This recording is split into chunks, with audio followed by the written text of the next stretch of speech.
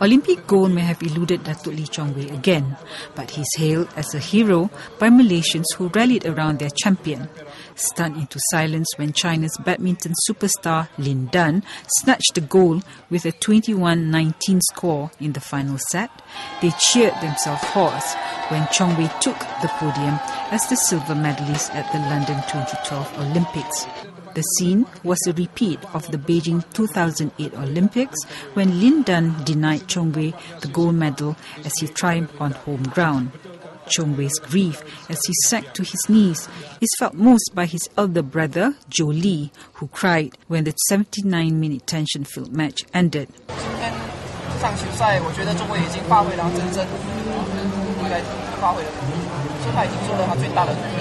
所以我也希望说，广大的球迷啊，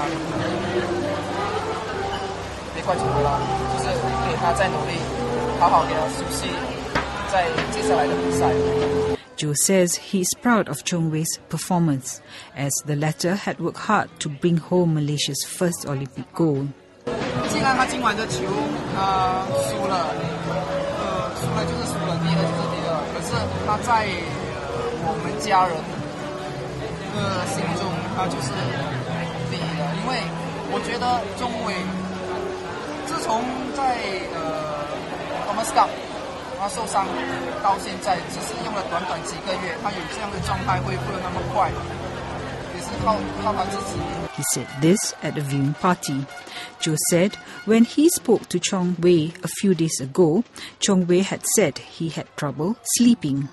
In Bukit Mertajam, Chong Wei's father, Lee Ah Chai, says his son had made him the proudest father in the world. Pasal dia pun sudah 2 kali Olimpik dapat nombor 2.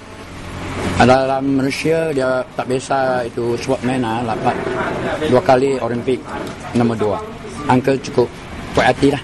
Tapi nasib lah, kira nasib. Tapi kita mau cakap terima kasih semua Malaysia, whole Malaysia punya.